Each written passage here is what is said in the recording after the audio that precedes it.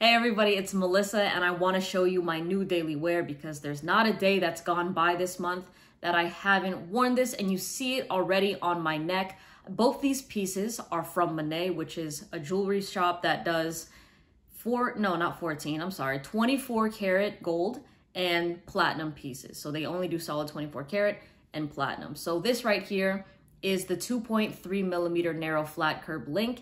And I really want to specify the 2.3 because it's kind of hard to find on the specifications how thick their chains actually are. Sometimes they show it, sometimes they don't. So 2.3 millimeters. And this is their St. Christopher pendant. And this one I've actually had for a few months now, and it's just been kind of hopping on different chains because I'm trying to see what I like and what I don't like. And so this has been my setup. So this chain is 16 inches, and initially I got it to wear as kind of a solo piece without a pendant, but I was having a difficult time letting go of the pendant because it's just so meaningful to me, and it's something that I never wanted to take off my neck. So I was like, you know what if I throw the two pieces together? And I actually got the bail of this pendant widened because I'm not sure if I did show it, I think on my initial unboxing video of this. No, I didn't.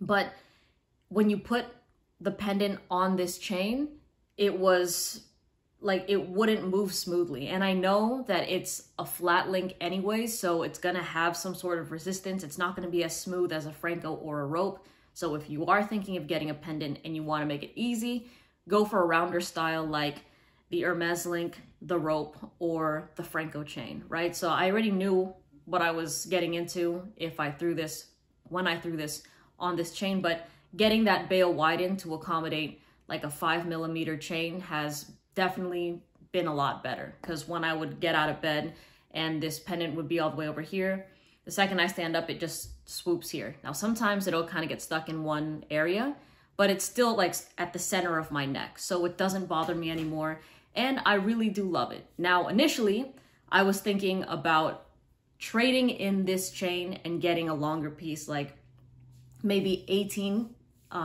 inches, right? So it would hang lower, but I have a lot of videos with pendants and chains that are 18 inches on me, and it would drop at about an inch, so it would look about 19, 20.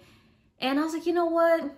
Let me just see what it's like with the shorter look, and even if I were to take off the pendant, it would still look great. And I feel like if I got this chain longer, the chain itself might have dwarfed the pendant, because the size of their medallions, like the Rising Phoenix, all their religious pieces that are circular like this, it's about the size of a US dime.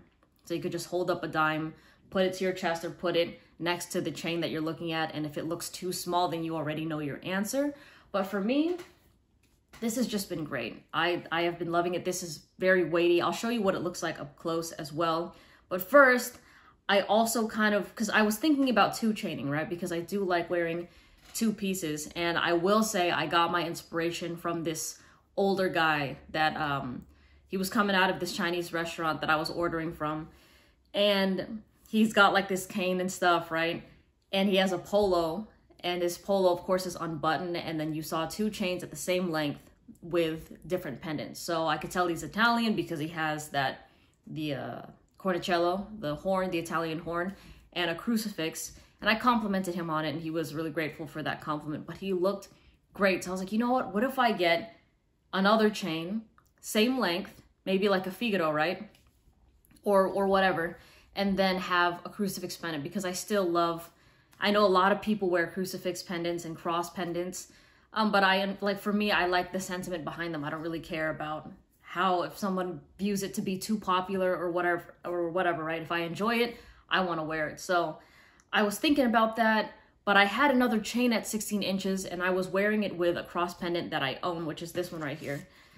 But this was given to me from my grandmother when I graduated, I think it was when I graduated college. Not the chain, but this pendant with another 14 karat piece, another 14 karat chain, right? So I put this on a 16-inch chain that I have from Monet, but it just kept going like on top of each other. It wasn't sitting as nice. So I threw this pendant on my 18-inch Franco, and this is what it looks like. And let me tell you that this is a look I would definitely go for, but I would need a heavier cross. Like the cross here, there's not only the discoloration, but it's not heavy enough for its own, right? So it kind of looks something like this.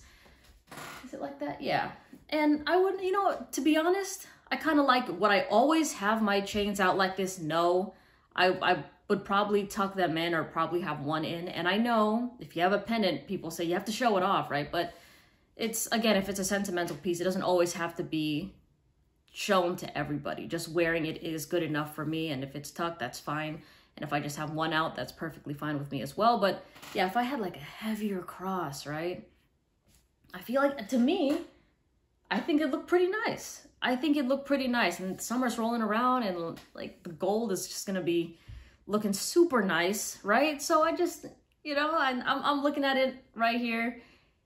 And yeah, I kind of like it, but y'all tell me what you think. All right, so let me take this piece off and show you my daily wear piece that's been around my neck this whole time. You know what? Let me actually back up all the way here so y'all can kind of see what it looks like.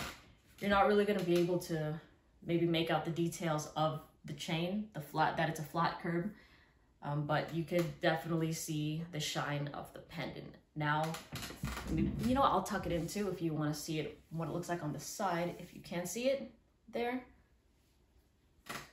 you might be able to, you might not be able to. But yeah, I do this sometimes too as well. So, and I also want to give you my honest opinion on this piece from Manea, right? I do believe that I was excited when this chain came in, but I will say that it was a bit, I didn't expect it to, it didn't have as much shine as I expected it to, because in comparison to the other pieces that I got from Manea, this one looked a bit more dull. Like this flat curve here looked a bit more dull. So what I did is I actually cleaned it. I had a cup of hot water and then I put some dish soap and then I put the chain in there, left it there for maybe 15, 20 minutes and then took it out, rinsed it off. And it looked the same, you know? So the color of it at first kind of threw me back. But then when I wore it in the sunlight and like I've been wearing it every day, it's just gotten better and better and better. So I think my initial reaction to it was definitely interesting, but this is what the pendant looks like up close, in case you want to see that. And this is the back of it. So I've made a lot of videos about 24 karat gold in general. And in case this is the first video that you see from me, I will say that 24 karat is totally fine for daily wear. Please don't think that you can't throw it on, that it's too soft, that it's going to break easily. I am ashamed to say that I have dropped this piece multiple times already. And yes, 24 karat would be a bit more susceptible to scratches in comparison to 14 and to 10. But it's not something that, oh my gosh, like I grabbed it too hard and now it's totally broken, you know? So, and again, in complete transparency to you, because this is not a sponsored video from Manea or anything like that. If you look at the end clasp of the Manea piece right here, like what it connects to, that little ring is a bit small for me. I wish it was stronger. I wish they made it stronger because it's very thin, you know? So that is just kind of an issue I have with it. And also, this clasp here, it's not 24 karat. The clasp is 18 karat. If it was 24 karat, then you would probably see the M-shaped clasp. Like if you look it up, you'll see like the M shape or there's something else for it. But all in all, I have been enjoying this piece. If you look at the pendant with the bail, you'll see how it's been. Well, you might not be able to tell as much about how it's been elongated, but there was some 18 karat that my jeweler used to fuse, just to widen it a little bit more and then just to put some more gold there, not to strengthen it, but just to open it up so that this pendant would have an easier time on my neck. And I'll show you what it looks like without the pendant, because this was the look that I was going for. But I would find myself wearing it without the pendant and I'm like, dang, I miss my pendant, you know? So it just, I got this for the reason that I was gonna wear it like the way I'm showing you right now, like right this second. And who knows, occasionally, probably I will, because I do like it like this, but that St. Christopher pendant just, I love it so much. So this is what it looks like without the pendant. I like the way that it hangs. And you know what? Even though this is a flat curb, if you've seen a lot of videos of flat curb reviews, I'm going to tell you right now that this is much more thick than you would expect. And I have a video on my channel about a 3mm flat curb from Hawaii Rope Chains, and it's razor thin. That's what you expect, something very light in gram weight, something super thin. But this here almost has the thickness of a baby curb, if you've seen a baby curb before. And again, in the initial unboxing video that I did of this piece here, I kind of show you the thickness of it. So I was very pleased and surprised to see how sturdy this chain really was. It's not a paper thin piece at all. And I like the way that it kind of like hangs off your neck, and it's one of those things you wear it and you forget about it. You know, you don't notice until you look in the mirror or someone's like, hey, I like what you have around your neck. I like your chain. I like your necklace. You know, so it's just super easy, especially with summertime around and you're always like taking off your shirt for the beach or the pool. And it's not like the chain is slapping you in the face. I mean, yeah, it's not slapping you in the face because it's higher up on the neck. A pendant isn't slapping you on your face. It's just easy. It's just an easy wear all around. And I have never taken these off my neck unless I'm doing videos like this. So I shower in this thing. I sleep in this thing with both of these. I sleep in it, work out in it, sports, beaches, pools, jacuzzis, all of that. So the color has been totally fine. And in fact, I've actually seen people that have said that their 14 karat jewelry, and I think it's like 14 or 10 karat, that they got yellow gold, right? This guy was in a jacuzzi and then it like discolored his chain, right? So yeah, like with real gold, you're not gonna get like that. He didn't get like a green neck or anything because that's what happens when you're wearing fake jewelry, right? But he said that the jacuzzi, the heat of the water, and I think that this is a one-off because even when I've worn my 14 karat jewelry in a jacuzzi, it's never like completely discolored. But I can see that being a negative effect to those one-off terrible jacuzzi spots. But with something like 24 karat, you're not gonna have to worry about the color or anything, or the chain getting softer in that jacuzzi. So please don't worry about that. And right now, I'm gonna weigh out my pieces here so that y'all just kind of know the weight of it. Only, you know what, I'll throw my pendant on there too. So the pendant and my chain at 16 inches is 21 grams. So honestly, a pretty good weight. The chain by itself is like 14.1 grams, which is honestly pretty sturdy. And there you go. Okay, I was looking. If you look in the clasp here, you could tell it's 18 karat also, by the way, just because it says 750, meaning 75% solid gold. So that's always something that you could do when you have chains like this, and you also kind of want to see if they're real or not. One of the tricks is, one of them, all right, is to look at the inside of the clasp, like that small part, and there should be a stamping of the purity of the chain. Now again, with 24 karat, it's different because 24 karat doesn't use lobster clasps.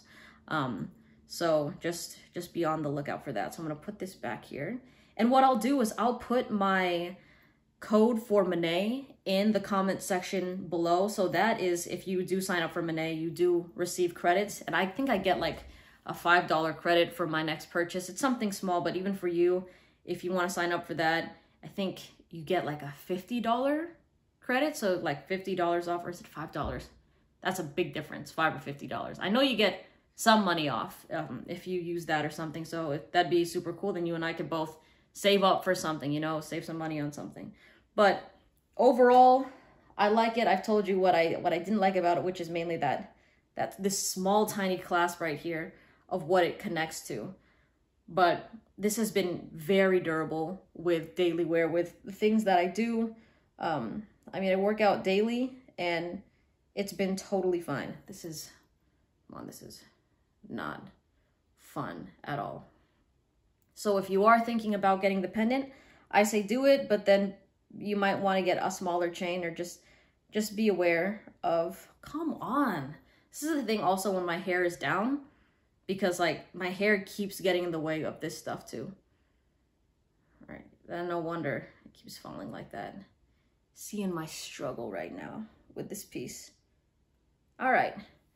But yeah, if solid 24 karat isn't the move for you, and maybe you don't like the coloring of it, the platinum pieces are pretty dope. And I haven't tried their platinum pieces, but I have worn platinum chains before, and they're gorgeous. Like if you're more of a cool skin tone, or even if you're not, even if you're a warm skin tone like me, but silver's not cutting it, white gold isn't cutting it, I would say try for platinum, because it shines really nicely and there's just such a beauty to it.